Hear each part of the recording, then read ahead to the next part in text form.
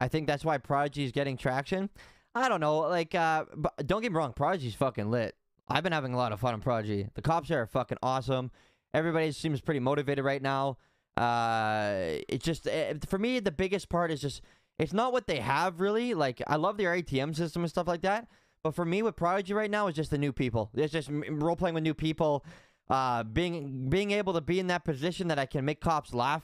Sometimes the cops that never have dealt with me before. And Kirk and Bon. You know, we make them laugh and stuff like that. And it's just a really good feeling to be able to do that again. Because don't get me wrong, I'm like, cops and dope pixels are great too, right? But it's just like, we know them. They've dealt with us lots. So it's not like the same impact as it used to be. You know what I mean? For them, you know, like, we're not as funny anymore. It's kind of just like, all right. They know what's coming, blah, blah, blah. You know what I mean?